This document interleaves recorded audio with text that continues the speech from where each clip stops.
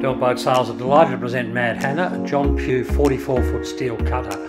This boat is a serious offshore cruising boat. We knew the previous owners, and they had very regular trips up and down the east coast of Australia, normally to escape Tassie's winters. So a proven offshore boat with very nice comfortable fit out below, so also offering a huge liveaboard potential. Great saloon, open plan sort of saloon galley area. Stepping forward, you can see off to the starboard side a single berth there, which is quite a good pilot berth. To port there's a double cabin, and that really is a good double, and I know again the previous owners, who we knew well, they used that as their own berth.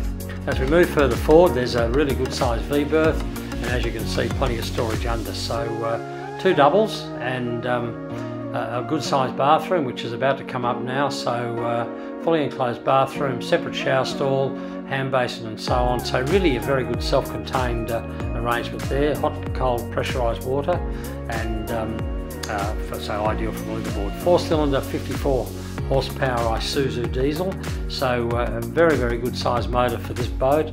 It provides very easy and comfortable cruising at 6 knots, and back into the saloon. So as you can see on the starboard side, we've got galley, a nav station area, very good size quarter berth, and that's replicated on the other side of the boat too. So and as I said before, really nice open saloon.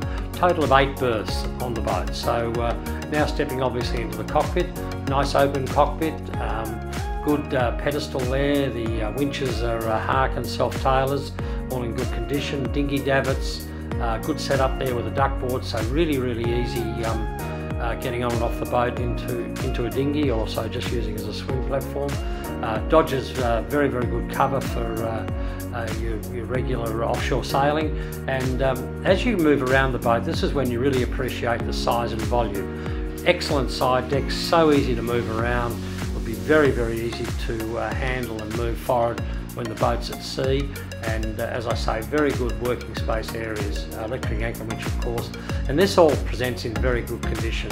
The decks would have had a paint job in the not too distant past. So lots of upgrades like new rigging, diesel heater, hot water system, new batten mainsail last year. Lots of positives about this boat, great volume. We're delighted to have it for sale, and we believe it won't last long.